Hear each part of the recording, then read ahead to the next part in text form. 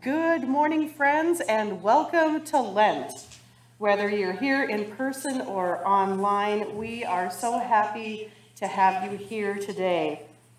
Today is the first Sunday in Lent. As we begin our journey of Lent, we also begin a busy season in the life of the church. So I have a few announcements for us this morning. The first is that a note and reminder that the session has changed its meeting day. I know this is a strange thing for Presbyterians who like to do everything the same. However, we are going to be meeting on Tuesday evenings at 5:30. So if you are on the session, dockets were intended to be sent out Thursday. We got caught up in the office. They'll be going out tomorrow morning. So you can expect your docket tomorrow for Tuesday's meeting. Thank yous all around. Thank yous extended from the presbytery moderator, and thank you from me to you for all of the work that went into hosting our presbytery meeting. We had people who moved things around the building, people who came and cleaned up our sidewalks, people who put stuff up and tore stuff down, who ran errands, who checked people in, who made lots and lots of cookies. It looked like a bake sale downstairs. Thank you especially to whoever made the ginger snaps. Those were fantastic. Thank you from me to Millie and Eric for filling in on the Ash Wednesday service while I was out last week with COVID. And thank you to all of you for the prayers and well wishes. I am grateful to have had a speedy recovery. Still am a little bit tired. That seems to be the COVID norm, but otherwise I am feeling quite well, and I am very grateful for your prayers and your considerations while I was out. It's also fortuitous timing that Tim had been on the calendar scheduled to preach today. We are glad to have Tim Lanham in our midst. It is always wonderful to see him and have him visit with us. He's scheduled to preach today, and then he will also be offering a moment for mission here as we begin the service. There will be, starting next week, a sign-up for the Matins services talks and breakfast hosting. That is coming up soon. We are just 4 or 5 weeks away now from the beginning of Holy Week during the first week in April. So take a moment during this week to pray and consider whether or not you would be interested in hosting this year. Our Lenten book study will begin this Wednesday at 6 p.m. We are doing The Case for Easter. That's a Lee Strobel book. Books will be available and passed out the night of the first study meeting. If you are not able to attend but would like to follow along at home, you are invited to do so, and you can pick up a copy in the church office. We hosted Courageous Conversations last week. Thank you to the Chigbros for hosting that in my absence. We will have our next Courageous Conversation on March 5th. Thank you to all of those of you who have attended one or more of those conversations. If you have not yet attended, I would highly encourage you during coffee hour today, if you would take a moment to talk with someone who has attended to find out what that experience was like. If you've attended one of the Courageous Conversations or more, would you raise your hand so that people can see who you are? So we've got a few in attendance today, so take a moment to visit with one of these folks during coffee hour to find out how these conversations are going. Last announcement I have is that next week and the week following, we will have our new members classes for anyone who is interested in joining officially church membership. RSVPs are appreciated, and we can arrange childcare if we know in advance that it's needed. Classes are from 11 to 12:30 both of those days, and it's cumulative. Any announcements that I missed or any that you would like to lift up this morning? All right. I would like to invite Tim to come forward to present our Glacier Camp Moment for Mission.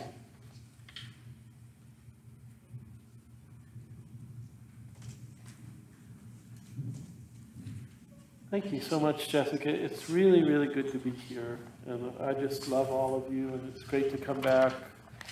I always feel I'm at home when I cross the Continental Divide, and the wind and the air temperature are the same, 55 degrees. So I love my home on the lake, and it's just great to every morning have my devotionals while I watch the sunrise over Flathead Lake, but it's always wonderful to come home.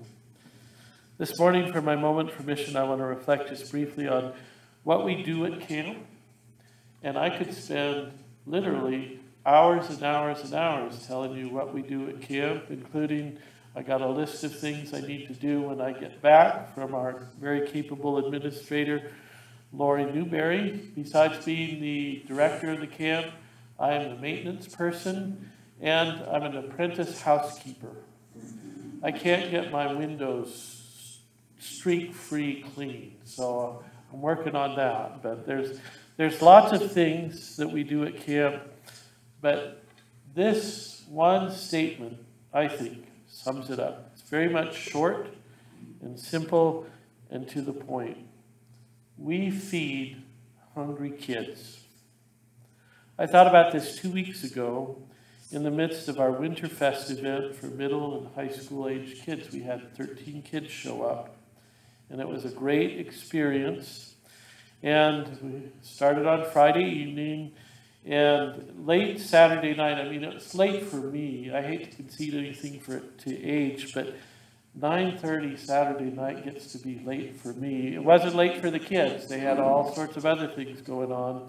But I was getting ready to go home. I was getting ready to check out. So I went into the kitchen and talked to our administrator, who is also our cook, and kitchen supervisor, Lori Newberry. And Lori is in the kitchen, and she's furiously chopping away at cold cuts and cheese and getting out crackers. And I said, well, Lori, what are you doing? We already had a snack, right? We already had a snack prepared. And she said, what we prepared is not nearly enough. She said, not nearly enough to satisfy this horde of kids. And then she made this observation, which relates to what we do at camp. These kids are so hungry, and our challenge is to feed them. These kids are so hungry. That statement is true in a literal sense. When I was called here 25 years ago, one of the first things I did in my ministry was I taught the 5th grade church school class.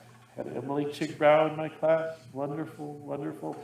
And how many of you remember E.J. Moran, Mary Lou Doherty's grandson? Anyway, for fun, every quarter we'd go out to eat. And so I remember taking them out for pizza. And before Emily and I could finish our first piece of pizza, EJ had devoured everything.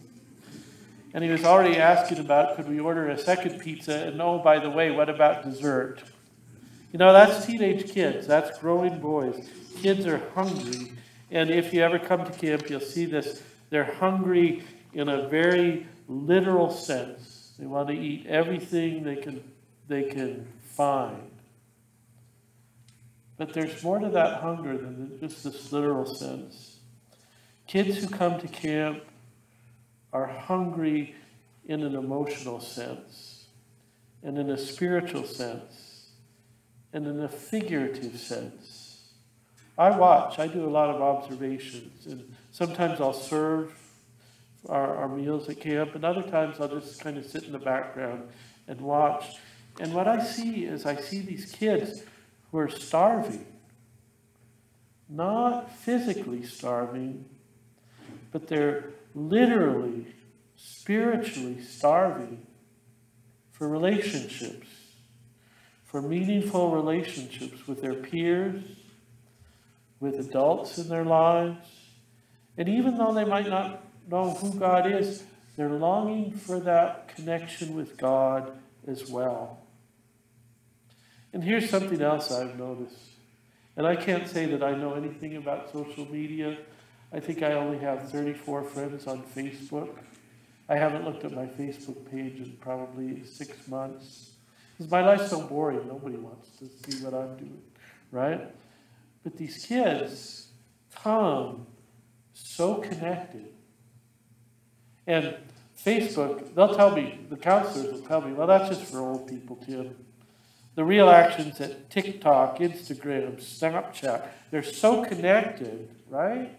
They have all these connections, and they put their whole lives online, and you think that hey, here's some meaningful communion, right? Well, connections are not the same thing as relationships. To use the nutritional analogy, all those connections are like junk food in comparison to the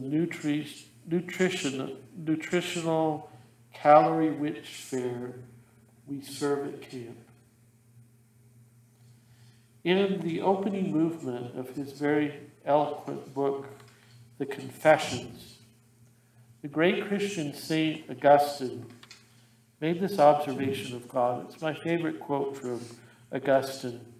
Of God, he said, "You have made us for yourself, and our hearts are restless until they rest in thee." You have made us for yourself, and our hearts are restless until they rest in thee.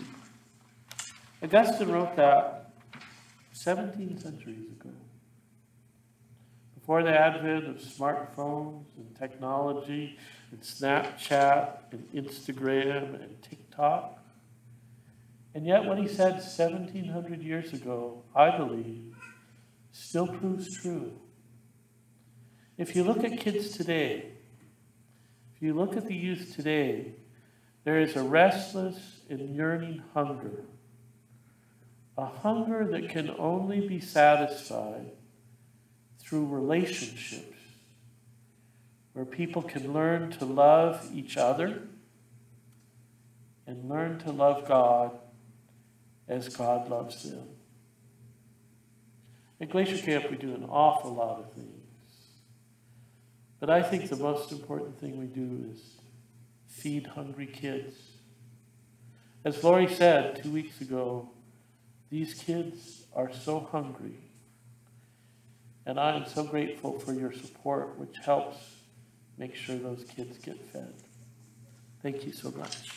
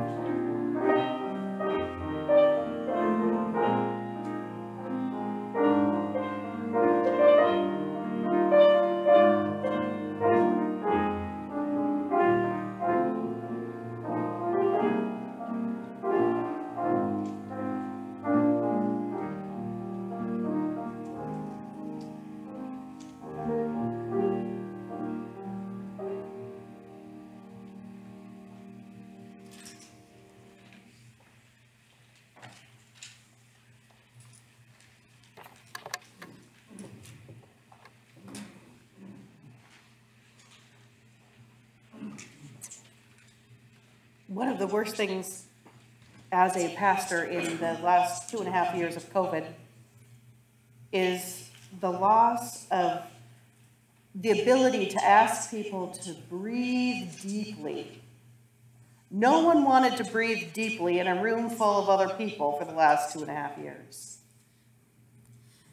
I think we finally reached a place where we can, again, feel like together as a community, we can literally and figuratively breathe deeply. So let us do that. Let us breathe deeply today.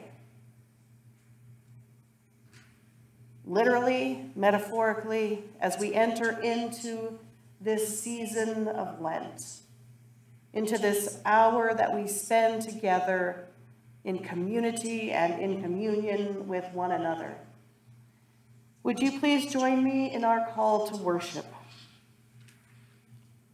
For 40 days and 40 nights, our Savior fasted in the wilderness, tempted to turn from God, tempted to turn to power and privilege. Our Savior resisted. Let us follow Jesus through the wilderness this Lent, examining our temptations, resisting them, and returning to God. Let us worship God. Friends, would you please stand in body or in spirit as you are able? Let us join in singing hymn number 275.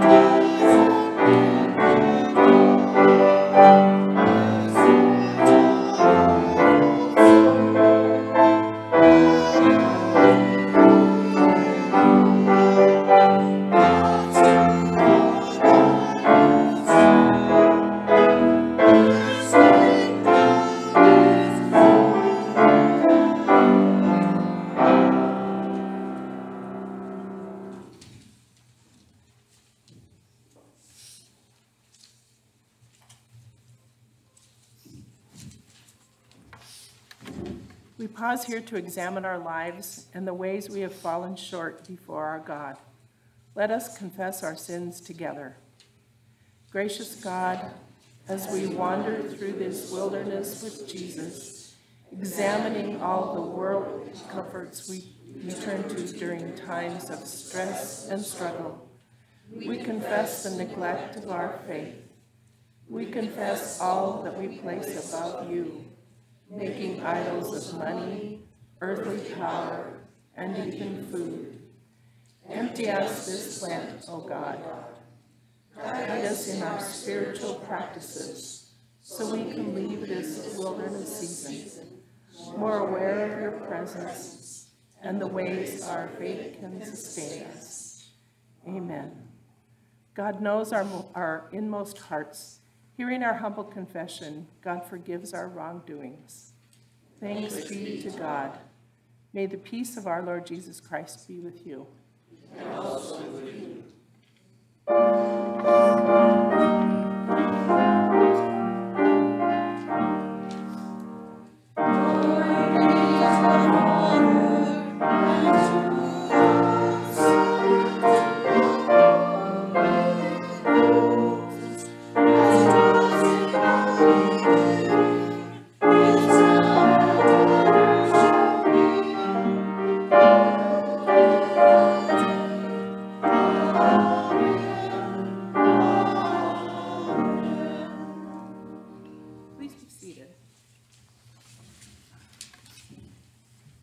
Let us pray.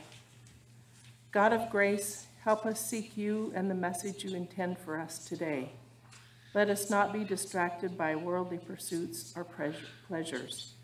Help us to focus our hearts and minds on you and your word read and proclaimed today.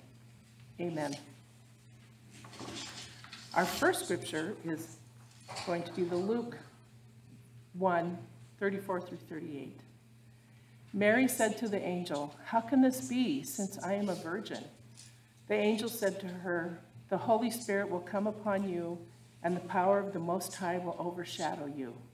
Therefore, the child to be born will be holy. He will be called Son of God.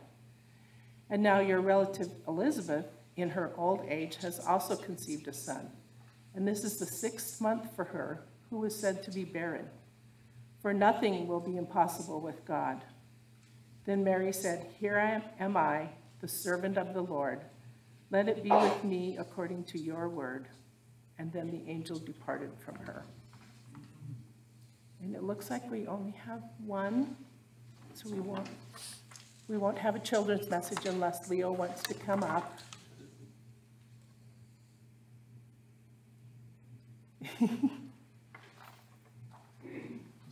Hey, Jessica, you're on.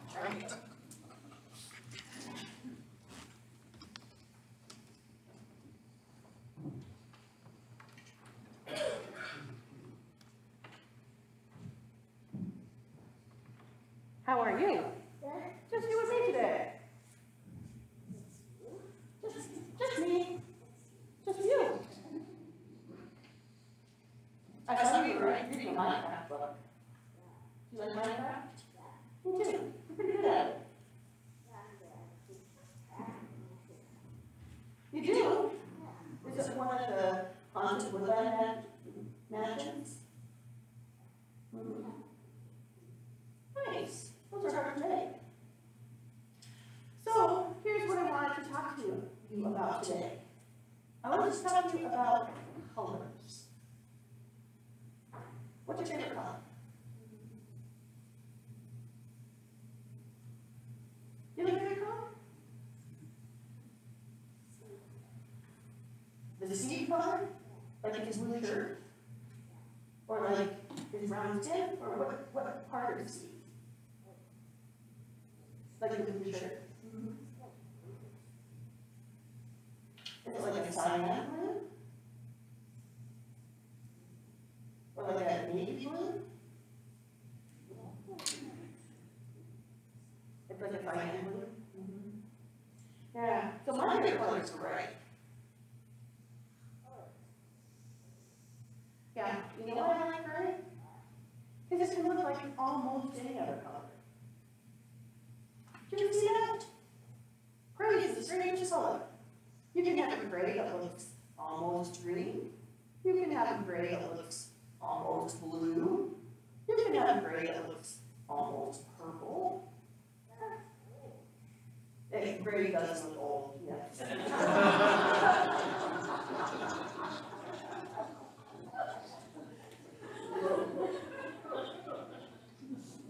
So, yeah, we have a lot of blue in here, don't we? Yeah. So is one of your favorite blues up there? Is one of your favorite blues in one of these stained glass colors? There's a lot of blues up there. So if you look out here, did you notice that a lot of people are wearing purple today? You know there's a reason for that? You didn't. But you see it? Purple? Yeah. Yeah. Hands wearing purple because of the piano. Yeah. Yeah. Amber's wearing purple. Hannah's wearing purple. Shirley's wearing purple. We got lots of purple today. And you know what? We're going to stand up and show you. It changed. Yeah. Yeah. You noticed it? Because remember, it used to be green. And now it's purple. And you know what it's purple? Because today is the first day of Lent. Today is the first day of Lent. You know what Lent is? Lent is the day where we count up to Easter. You know what Easter is? Yeah. What's inside the sense of Easter? But today is the start of the days where the weeks when we count up to Easter. And what we're going to do is we're going to look at that purple every week, and that purple is our reminder symbol. You know how stoplights work? Right? We have green, and green means, and yellow means slow. It should be slow. I think in purple actually means speed up. But in most places it means slow down or caution, and then red means stop. Well, and blue, what? I've never seen a blue stoplight. A blue stoplight? Have you seen one? Oh, is there? What does it mean?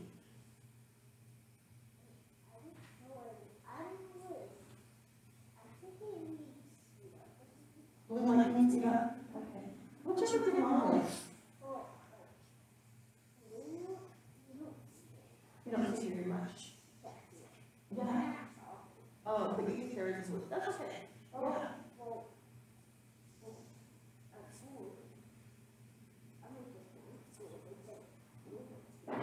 Blue is beautiful, isn't it? Mm-hmm. But our colors in our world have symbols, right? They tell us things. And purple in Lent tells us something. What it tells us is this. It tells us, get ready.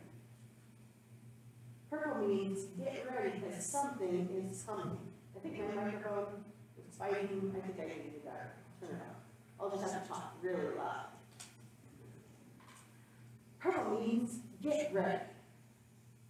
But it's not like get ready for a race. It's a different kind of get ready. You know what kind of get ready is? You do? Yeah. I don't believe it. It means pray. I know, right?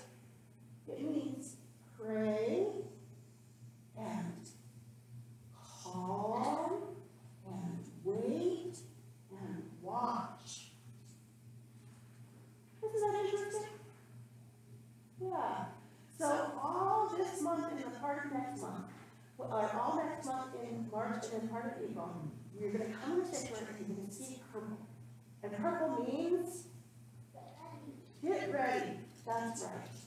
So thank you for coming up to see me today, because then we can help the congregation know that purple means get ready. And how do you do that?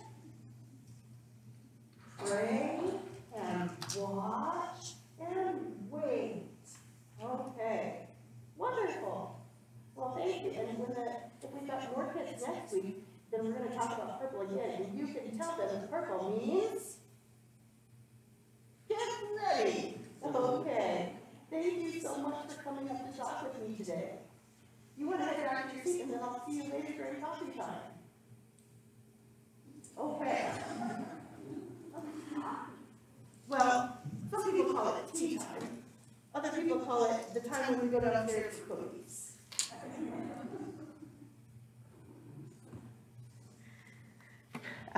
As Leo's heading back to his seat, I would invite you to stand as you are able for our second hymn.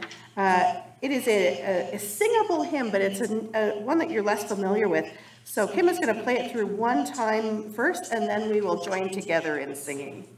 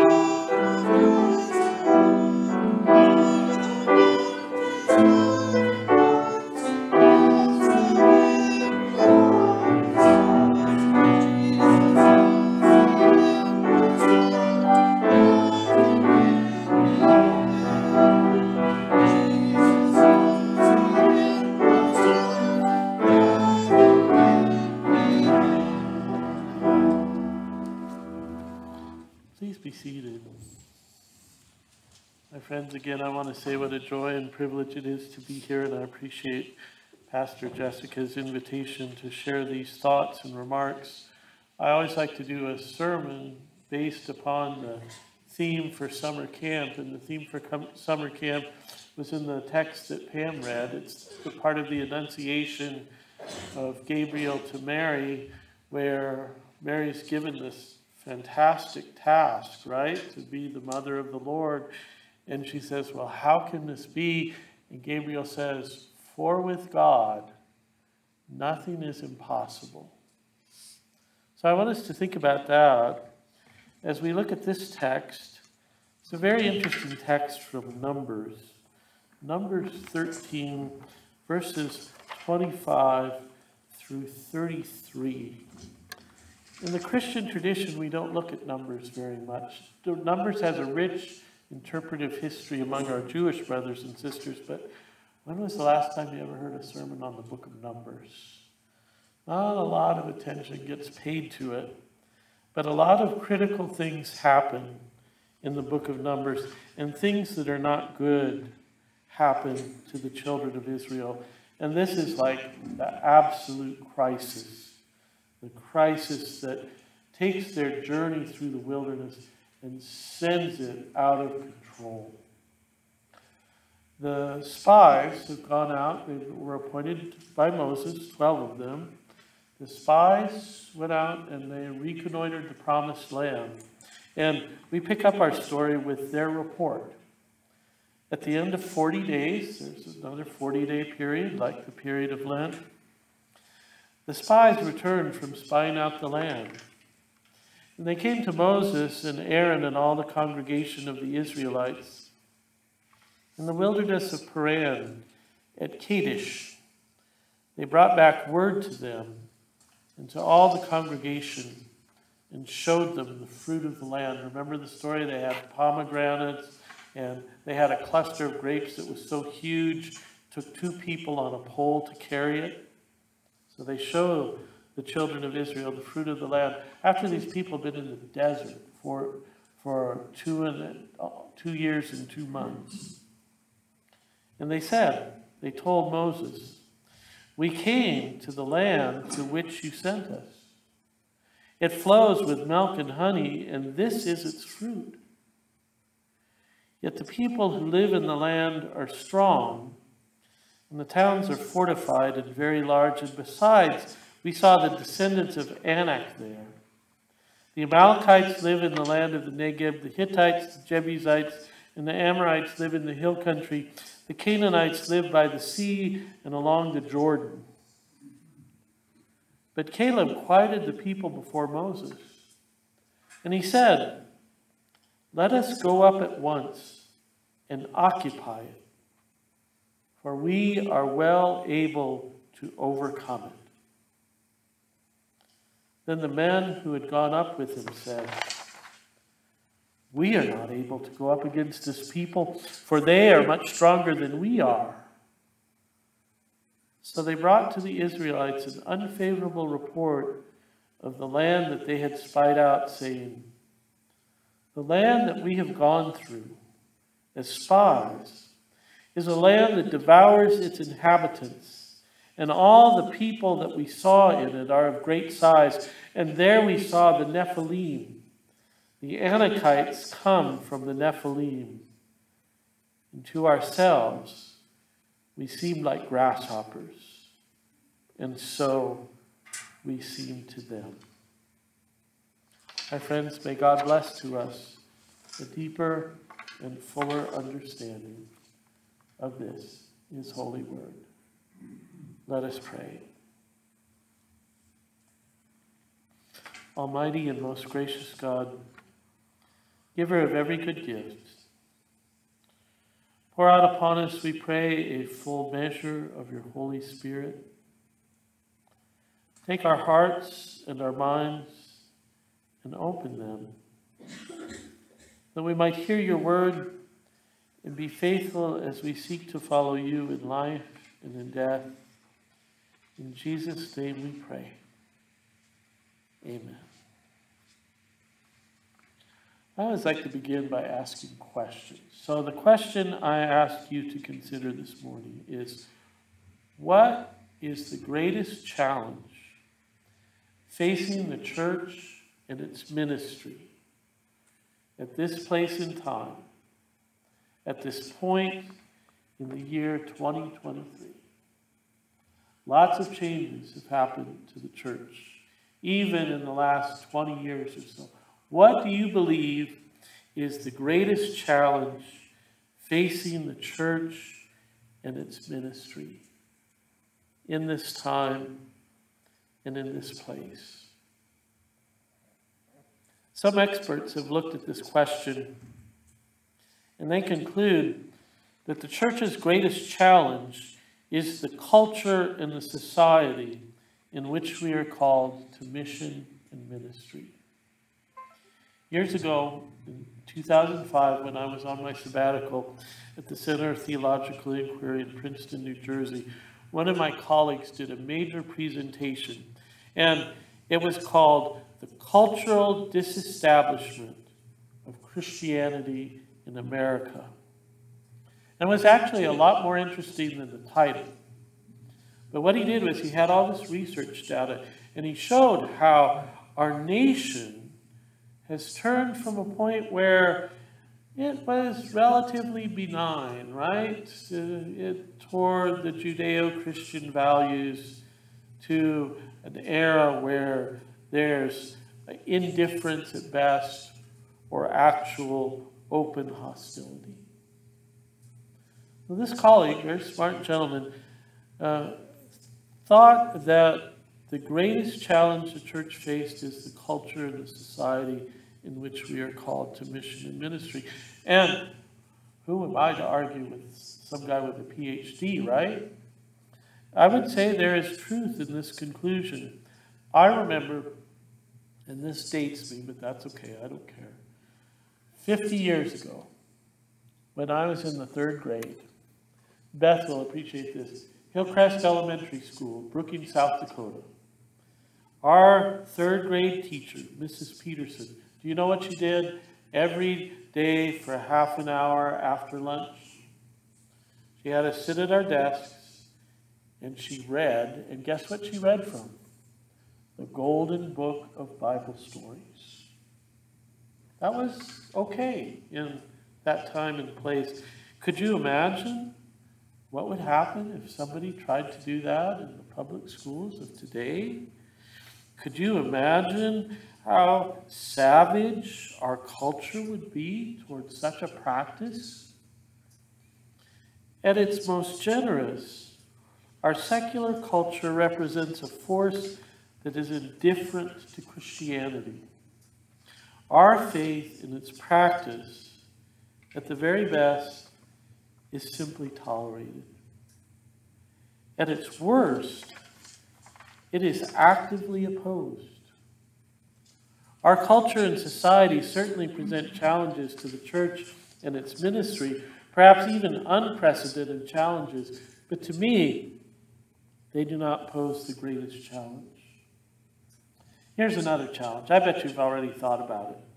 Another challenge, a challenge which everyone sees, a challenge which has caused copious amounts of wailing and gnashing of teeth in the church of 2023 is this: age. We even talked about it at Presbytery yesterday. We are all getting older. This is especially true for Presbyterians, as in America today, we are literally living up to the literal meaning of the word that names our denomination. Do you know what the word Presbyterian means in the Greek? Gray-haired. So, we are all elders, it seems. Elders who are only getting older. And if I've heard this statement once, I've heard it a million times. We're just an aging church. We're just getting older. Our demographic profile just doesn't look promising. I remember 10 years ago having lunch with a colleague who I very deeply respected and honored, who is a colleague of my father's.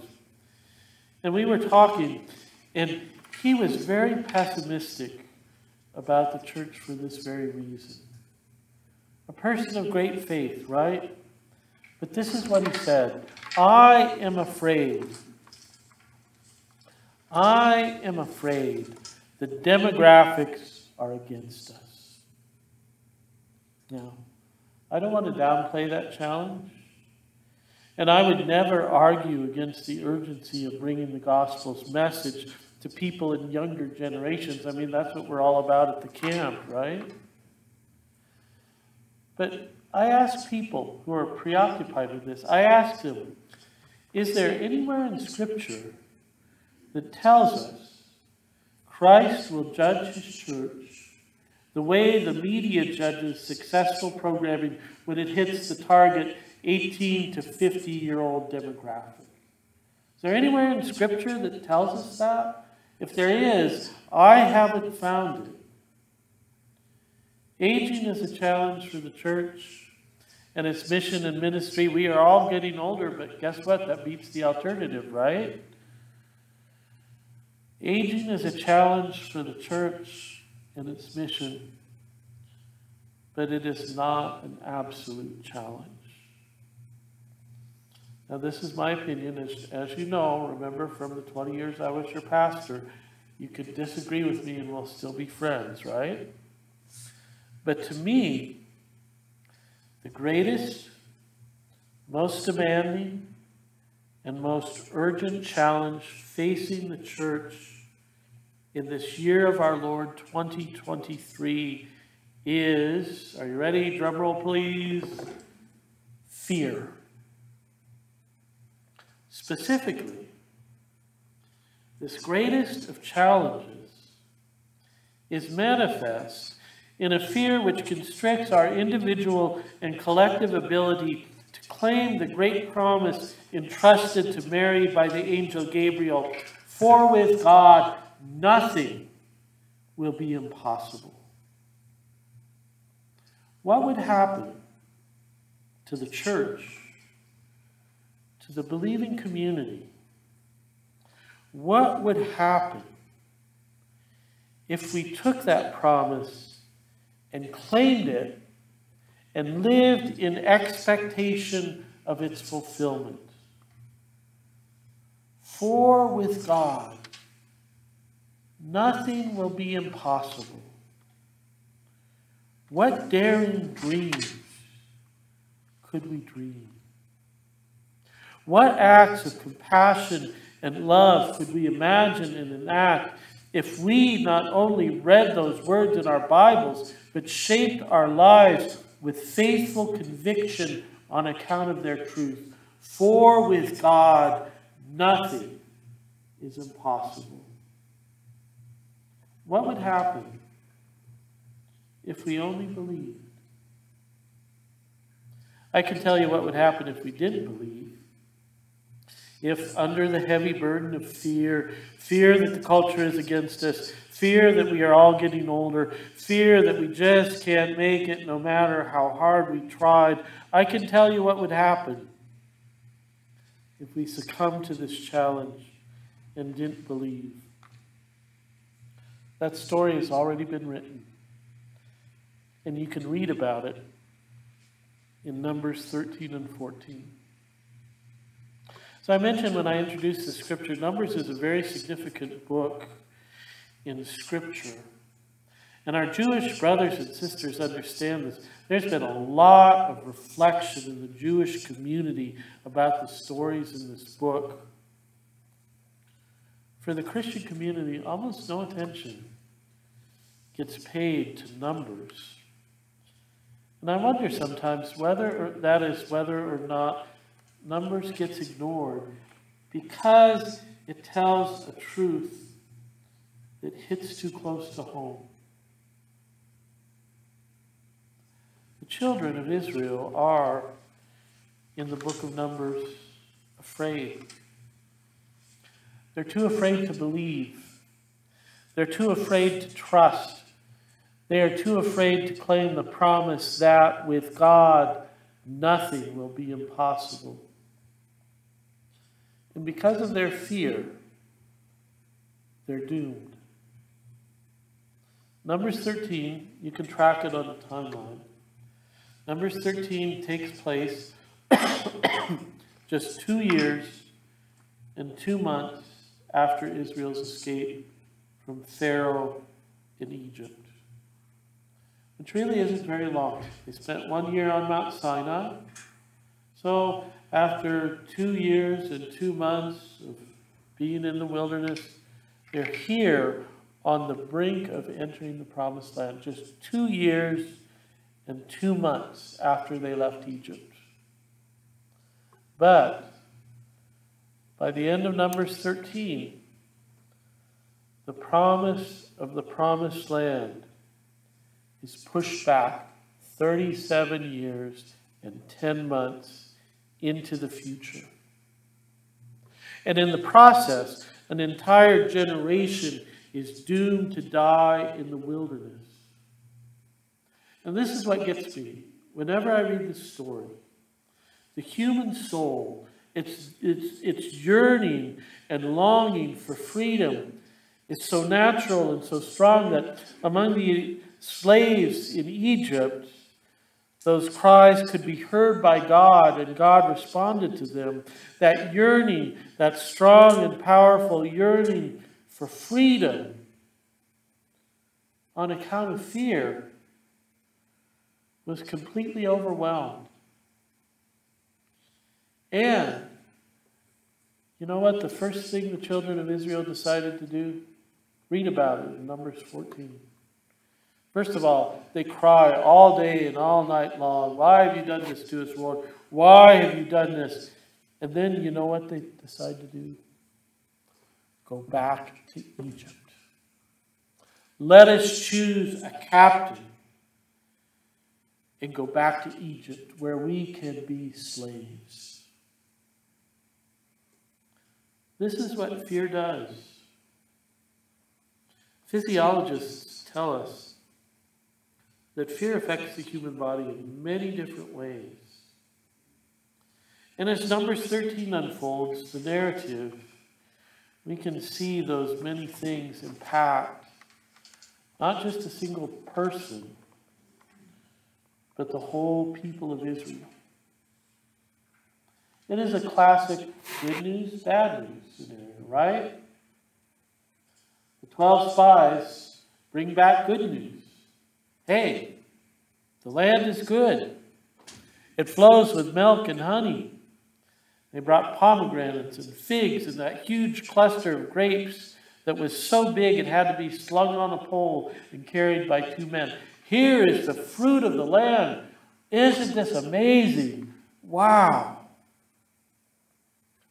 But, I often think but is the longest word in the English language. Just 3 letters, but look at its impact. But there's bad news. The indigenous people are strong. Their towns are fortified. This task of occupying the promised land, it's not going to be easy. Oh my gosh, what are we going to do? And isn't this typical of human nature? You have good news and you have bad news, right? And what takes over? It's almost never the good news. It's always the bad news. The bad news infected the children of Israel like a virus and a toxin, and it poisoned the whole assembly to the point that they couldn't believe. Caleb protested. He said, look guys, let us go up at once and occupy the land, for we are well able to overcome it. But nobody listened to him. Nobody stepped into this moving tide of panic and said, hey, let's just take a deep breath and think about things. And let's remember what God did when it looked like the most powerful army in the world that was poised to destroy us. And we crossed the sea on dry ground while Pharaoh's armies and his chariots were drowned in the waters. Never happened. It never happened because of fear. Fear provides for no careful reflection. Fear allows for no introspection. Fear allows for no consideration of anything except the worst, the absolute worst of the worst case scenarios. And probably its most dangerous thing is that fear constricts our ability to believe, especially to believe in the promise that with God, nothing will be impossible. I hope you read the story when you get home. Numbers 13 and 14. There you'll see the evidence all laid out. And the tragedy is, the children of Israel, Numbers 13 and 14, are not destroyed by the Hittites. They're not destroyed by the Jebusites. They're not destroyed by the Anakites, the descendants of which make them seem like grasshoppers. The children of Israel are destroyed by fear.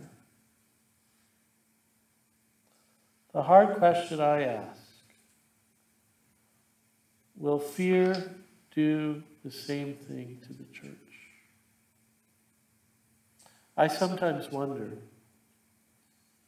It is so easy to be afraid, especially in this time and place where we are called to be faithful, especially in the midst of a world and a culture which despises faith.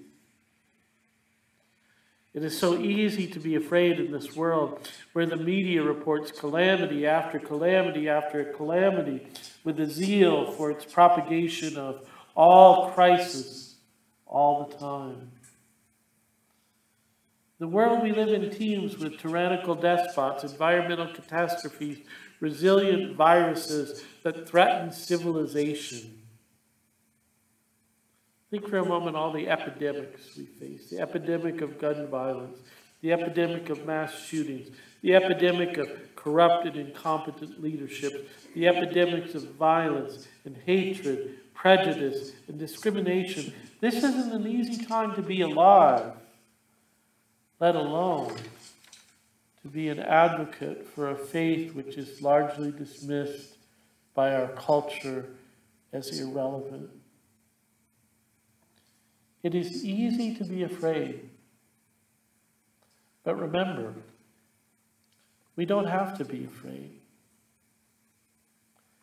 And we have Mary to lead us in this way of faith. I think about all the people in the Bible, right? There are a lot of them in the Bible. But without a doubt, in my mind, the most courageous of the people in Scripture is Mary. If anyone in Scripture could have had a legitimate reason for fear, it would have been Mary, right? She's from a peasant family. She was probably no more than a teenager when she was visited by the angel Gabriel. And on account of that visitation, she was put in a most perilous place by agreeing to become the Lord's mother. Can you imagine what the gossip was going to be in Nazareth? Oh, it's a child of the Holy Spirit. Yeah, right. Unexplainable pregnancies by unwed teenagers in those days were dealt with a merciless severity. Do you know what the punishment was? Stoning. You violate the community standards in this way, you get stoned. And I'm sure that Mary knew all this. I'm sure those thoughts were going through her mind. And with these concerns, there's very good reasons. Mary could have said, you know, Gabriel, I'm really thrilled that you wanted to call me, but you know what? I just don't think it's going to work. So go find someone else. Mary, if anyone could have been legitimately afraid, it would have been Mary. And with very good reason, she could have declined the invitation posed to her by Gabriel. Instead, she only asked one question, very legitimate. How can this be, for I am a virgin? And then, this to me is the most remarkable part of the story. Having claimed that promise that was entrusted to her, that promise that with God, nothing will be impossible, she embraced her call. And she said, here I am. Or you could translate the idiom in a military way, reporting for duty. I'm ready to go. I'm signing up for this task. Here I am, the servant of the Lord. I want you to think about Mary. And I want you to think about us as the church, us as ambassadors of Christ, called to ministry. What would the possibilities be for us, for our church, and for our ministry if we followed Mary's example? If we embraced not just our call from God, but that accompanying promise, a promise which declares, with God, nothing will be impossible. Do we have the courage to do that? Or will we let fear get in the way?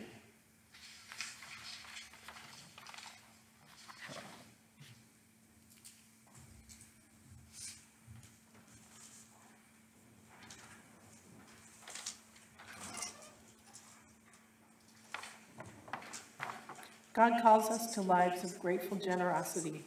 Let us praise the giver of all good gifts through our offering today.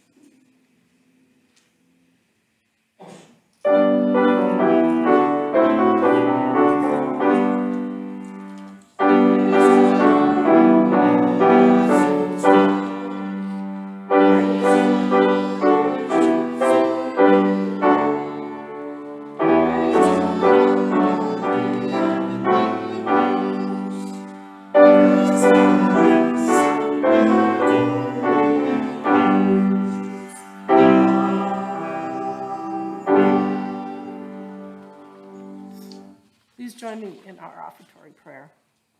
We give you thanks, Holy One, for the sustenance you provide, for the shelter you give, and for the abundances we find in life. Help us to return to you the bounty of your grace. Amen. Please be seated. And hear the affirmation of faith from Colossians chapter 1. Jesus Christ is the image of the invisible God, the firstborn of all creation. In him all things in heaven and earth were created, things visible and invisible. All things have been created through him and for him. He himself is before all things, and in him all things hold together. He is the head of the body, the church. He is the beginning, the firstborn of the dead, so that he might come to have first place in everything. For in him all the fullness of God is pleased to dwell. Through him God was pleased to reconcile all things, whether on earth or in heaven, making peace through the blood of his cross. Amen.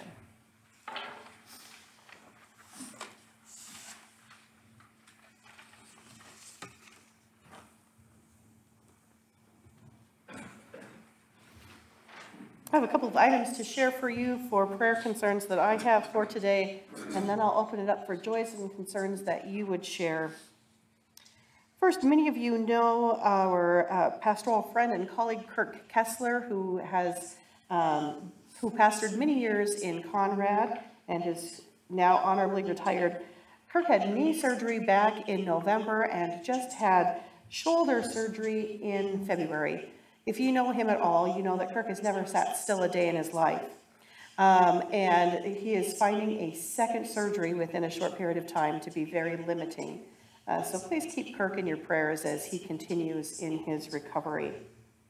We continue to pray for members of our own congregation, including Ruth as she continues in her recovery, and Helen as she continues in her recovery. What joys and concerns do you bring this day?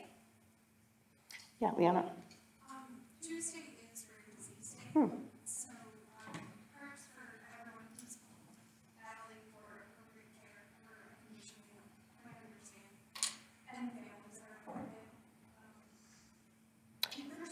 Thank you.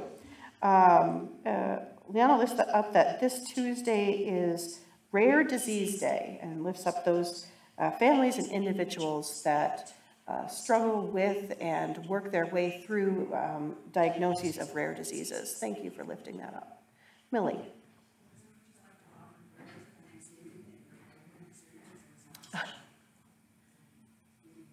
Thank you. I am incredibly grateful. I am very glad to be back after COVID, and yes, had a very different experience from the last time I had it, for which I give grace and praise to God. Thank you. Yeah, Jeanette.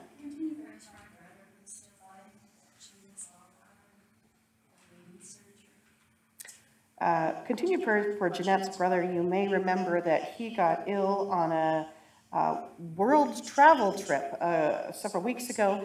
He's now back in the United States, but please continue to pray for him as he tries to continue to heal up. Yeah, Marilyn.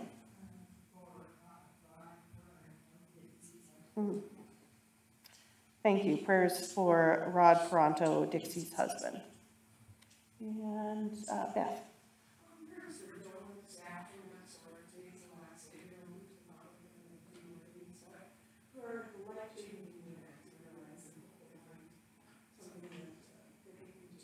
Yeah, thank you. Prayers for Joe and for all of his colleagues today as they close their store. Prayers that those who need employment may go on to find additional fulfilling employment, and prayers for Joe as he figures out what he is going to do next. Thank you. Yeah, Tana. It is a blessing. Thank you. Yes, prayers of thanksgiving to have Tim here. What you may have put together is that Tim had to drive through some nasty roads in order to get here. So we are grateful that you were able to make it safely today. And we pray for the camp in its upcoming season. Thank you, Tana. Richard.